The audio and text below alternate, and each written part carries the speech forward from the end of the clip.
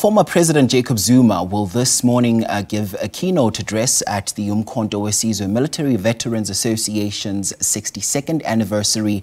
This is in Soweto. Now, in the afternoon, Zuma is also expected to make what he calls a big political announcement. For more on the story, we take you now to SABC News political editor Mzwandile Mbeje, who joins us now. Mzwai, thank you so much for your time. So take us through what we can expect from Umkhonto Wesizwe Military Veterans Association anniversary celebrations and what this organization stands for the benefit of our viewers. Well, very good morning to you, Mxolisi, and the viewers. As you've correctly said, I mean, we are expecting the former president to come here. In fact, I'll just step out of the shot, Mxolisi, just to show you what is currently happening. You'd see there's a tent, there's a marquee here, but also what I find more interesting, Mxolisi, is that it's all in regalia, which should be expected. But I think why it becomes perhaps an issue is this expected announcement that he's going to make.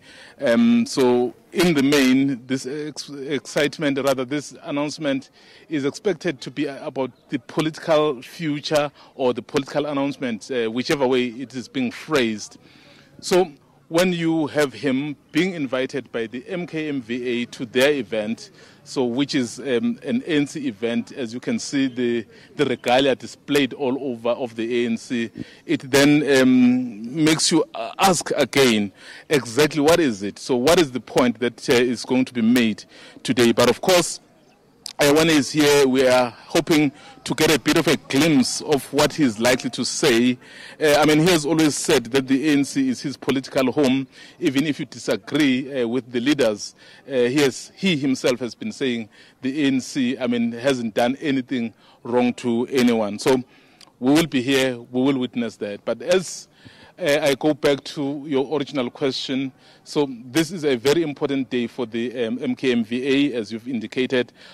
We know that MKMVA was disbanded in 2021, but I think they contest, those who are part of MKMVA, they still contest to say to this day they don't have a disbandment letter. So I guess that is one way of perhaps protesting or resisting that disbandment that happened. So they've also been very vocal about some of the issues that they are not happy about within the ANC, about what the ANC has been doing.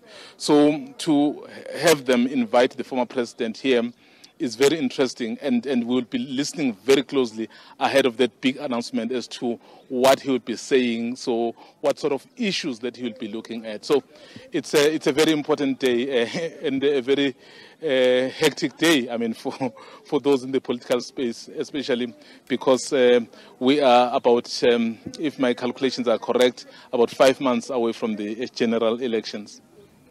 Mzwandile Mbeje, we park it there for now. Thank you very much for that update.